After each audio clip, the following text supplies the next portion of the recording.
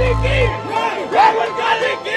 Rahul Gandhi ki! Gandhi ki! Gandhi ki! Rahul Gandhi!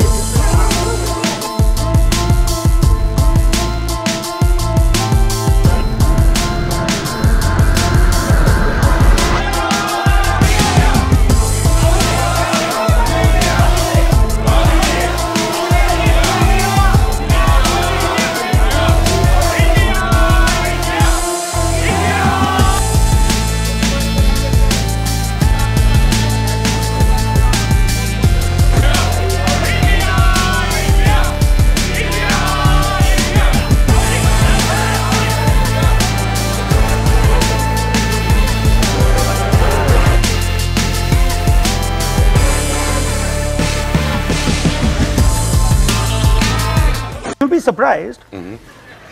I mean, you will be surprised, but I don't actually hate Mr. Modi. I don't.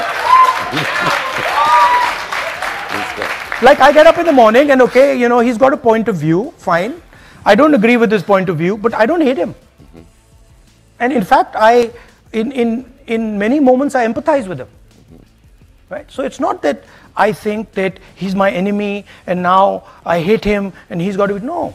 He's got a different point of view, I got a different point of view. I have empathy and compassion for what he's doing. And I think that's a much better place to be.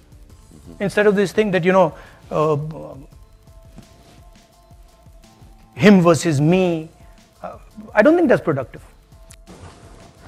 Of course, Mr. Modi has a central role in it.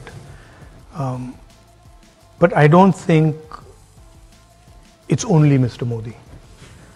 And I also don't think that it started in 2014. The general dynamics, the architecture and the forces that eventually got Mr. Modi are older.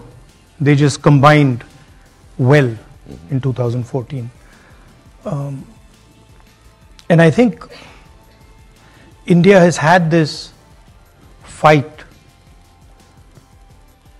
Modern India has had it embedded in it, you know, the fight for and against the constitution. And that's really the heart of it. The idea that all Indians should be equal, all Indians should be valued and treated in the same way versus a hierarchy. And the idea that, you know, there is a hierarchy in India, a caste hierarchy, and that should be defended at all costs. So this is the conflict, and it's not a new conflict. I mean, if you go back in Indian history, you can go back 1,000 years, 2,000 years, you'll see this conflict.